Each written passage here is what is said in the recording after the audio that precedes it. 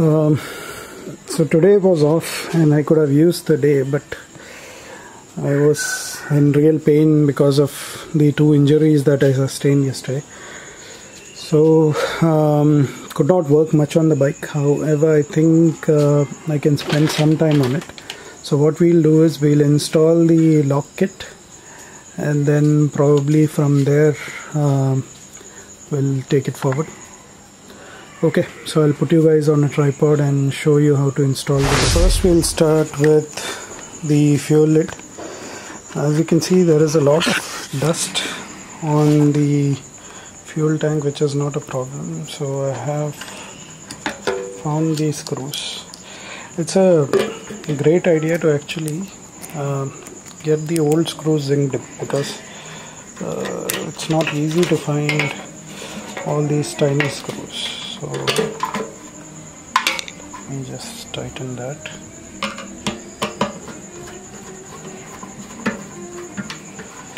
That's not the right washer on that, but anywho, we'll use it.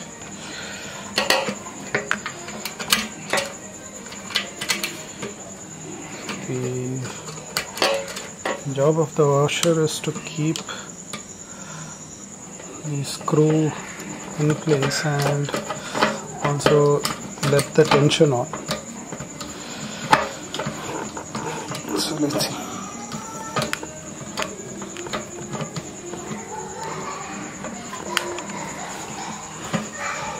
Okay. So that is that. This definitely requires polishing.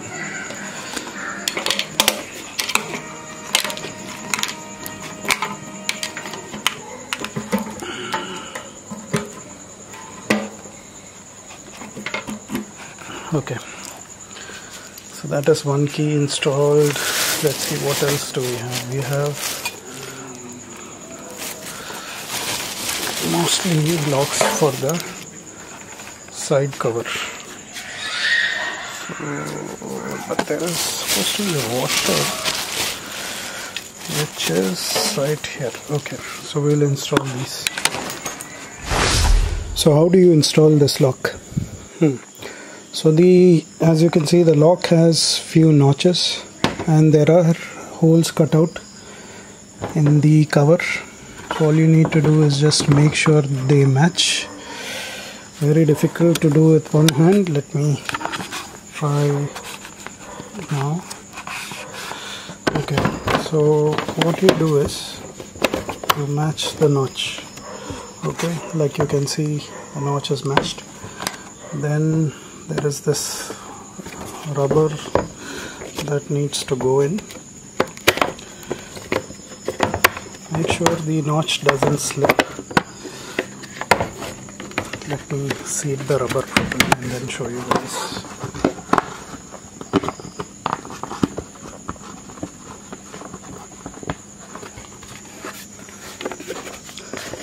So yeah, like you can see, the rubber is properly seated.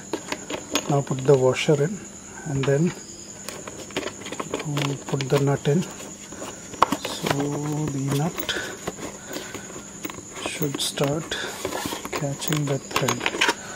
Let's see if okay.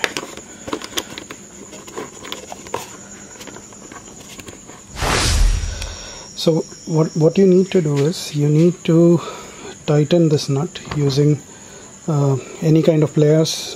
These pliers work really well. So I've already tightened this and I've also fixed the other cover. So let's now move on to the ignition module and the meter console. Next is the fuel petcock. So we have it here. So I'm going to use these screws because they can be tightened a bit, but I'm also going to use some thread locker in this. So it ensures that there is no leak.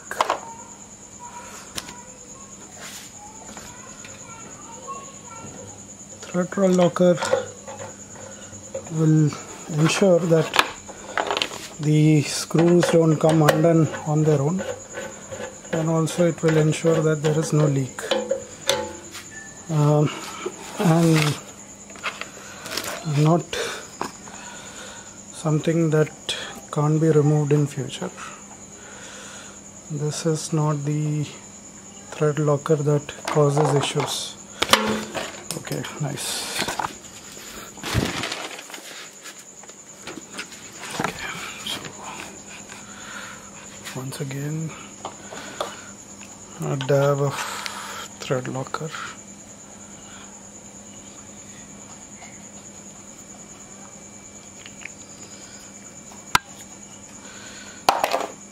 And we'll place it in this hole, and then we will tighten it using our little screwdriver.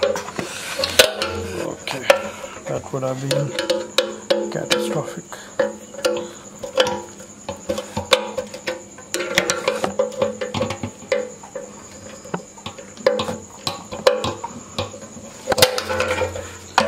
So I'll also tighten this a bit using the impact bit. So what I'm going to do now is something a bit radical.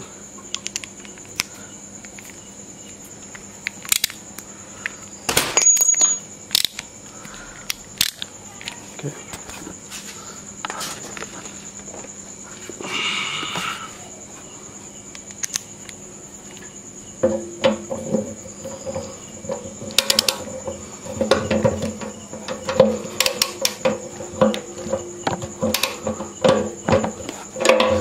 I'm sorry, I need both my hands. This is installed and this is pretty tight.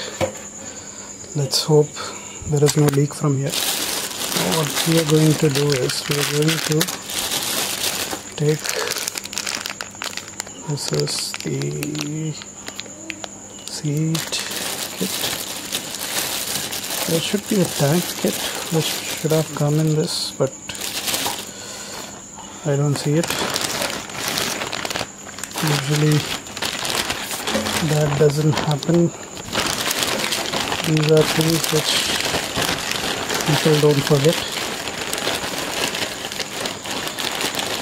So looks like we don't have a tank kit. So let me see, I might have some in my, there you go.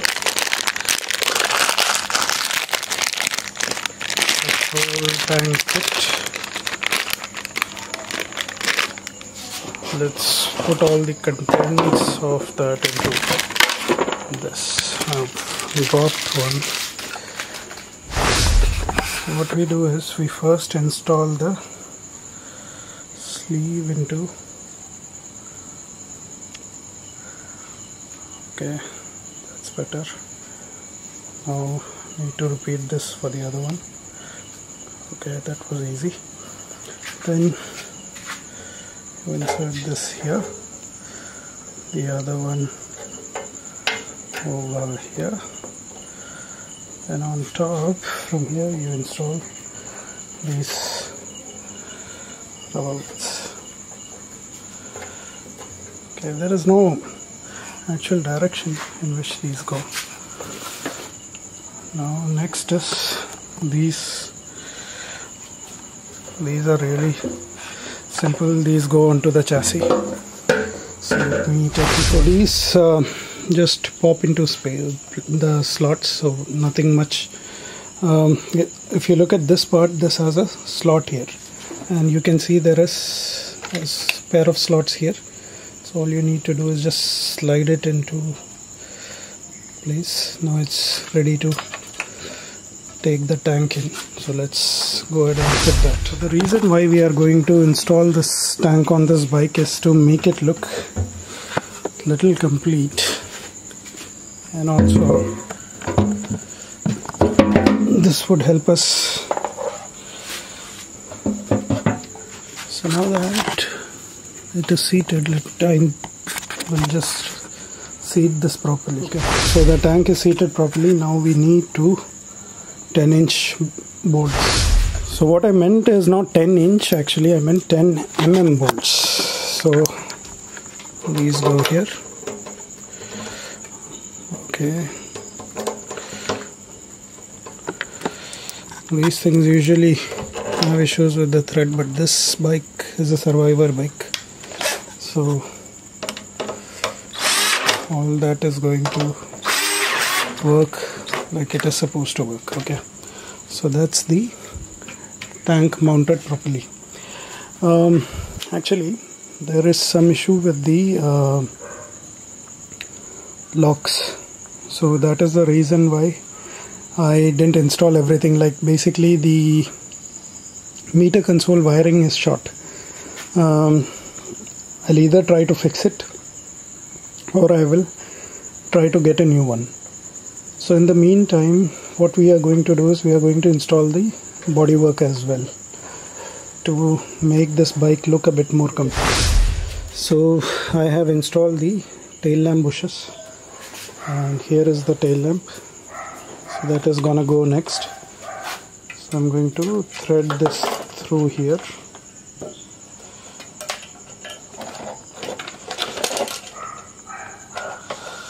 And then I'm going to do this.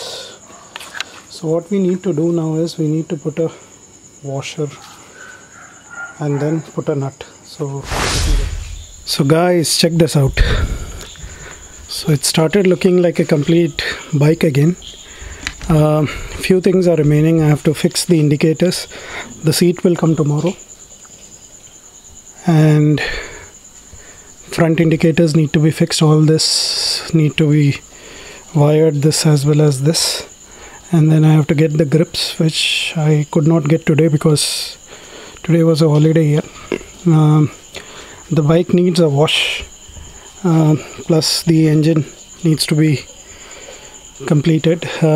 So the body panels are fixing nicely. There are a couple of tabs missing, so I don't think we can fix this like a factory bike, but it will look the part. This is a problem with Suzuki bikes. These tabs break too easily. There is a solution. There is fiberglass piece available. All three pieces are one piece in that. Also you can get metal ones, which is like locally fabricated, but they look the part. So tomorrow I don't think I will be able to work because I have office, but most likely this weekend, that is Saturday, we'll start the bike, and then that is going to be it. And this bike, once it starts running, it will be reunited with its original owner. I've never ridden Shaolin. I won't say that, actually I rode that about 3-4 times in college, but yeah, this is going to be different. This engine is more like the Shogun. The switches, the gear indicator switch is not present, so it is just the neutral that it shows. Then the meter also is like a Shogun meter. So yeah, there is some rust in the front mudguard which we have to do something about. We cannot really do anything about Mother Nature. She reclaims what is hers, and the biggest example now is the virus which is going on and the natural calamities which are coming along with it. So yeah, the mudguard part is sad. The silencer is lying there. That also needs to be fitted. Once the engine is completed, I'll fit that. There is a slight problem in the silencer. The muffler is kind of stuck in it and it's partially broken, so we'll have to do something about that. I might have to take it to somebody excuse me, so they can remove it, which will be done, not a big problem. So other than that, like you can see, the bike is almost complete. We need the front meter wiring because the one that came in the bike is pretty bad, but let's see if we can salvage some of it. So that's about it. I hope you enjoyed today's video. Thanks a lot. Good night.